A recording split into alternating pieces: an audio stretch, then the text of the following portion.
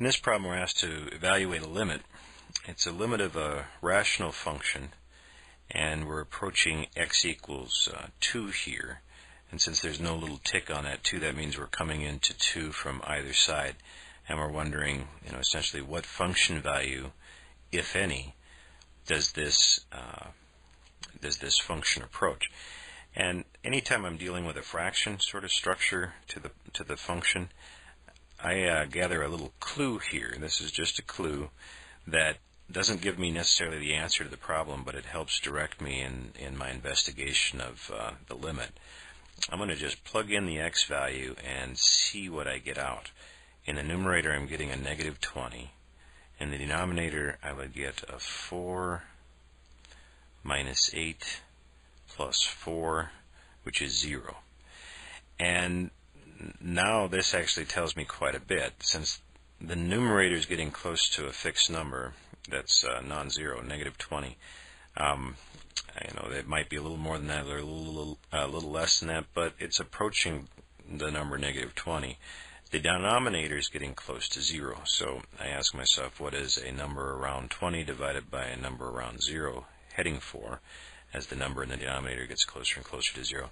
And I quickly see these things are going to get large, very large. So my immediate observation is that I have discovered that there's going to be a vertical asymptote on the graph of this at x equal 2. And we now think about how do you answer the limit question. There are 4 possible vertical asymptote structures. At x equal 2, the graph could be going something like this, off to positive infinity on both sides, or it could be going off to negative infinity at both sides. And the other 2 choices then are that one side could be going to positive infinity and the other to negative infinity. And depending on which of these outcomes is the correct one, I would answer the limit question differently. If both sides are heading off towards positive infinity, then I would write that the limit is positive infinity. Technically, the limit is not a value if it's running off to positive infinity, but this sends back to the reader a bit of information. It tells you that it's a vertical asymptote of this type. If both sides are going off to negative infinity, then I would list the limit as negative infinity. And if the 2 sides do not match, then this is what we reserve does not exist for. All right. So I haven't done many calculations here, just the clue gathering, and it tells me that I'm going to have one of these 4 possible graphs on this function near x equal 2. And so there's really only 3 possible answers for this limit question: positive infinity, negative infinity, or does not exist.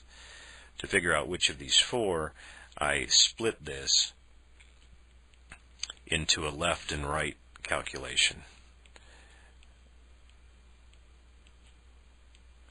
All right. I want to know what the limit as x goes to 2 from the left is, and I want to know what the limit as x goes to 2 from the right is equal to.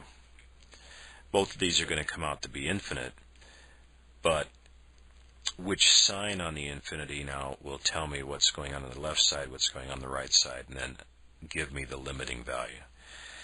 Now, I haven't written these denominators in yet because I prefer the factored form when I'm looking at little details on these signs. I know since there's a 0 down here that one of my factors must be x minus 2. That's the other piece that the clue gives me.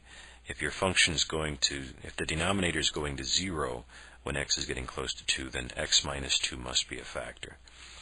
Once I have one of the factors, finding the other factor turns out to be pretty straightforward. It's just x minus 2 again in this case. All right. So now as x gets close to 2, the numerator again is getting close to negative 20, and we can think about what each of these terms is doing. It's getting close to 0 in both cases. They're identical. We could have written this as x minus 2 squared if we wanted to, but let's think about them separately. As x gets close to 2 on the left, subtracting 2 will put us close to 0, but on the left side. So both of these are small negative numbers, and I can now think about the size is infinite, but the sign is going to be a negative number divided by a negative number times a negative number, which is negative. So what we've discovered is that on the left side of 2, we need to be going off to negative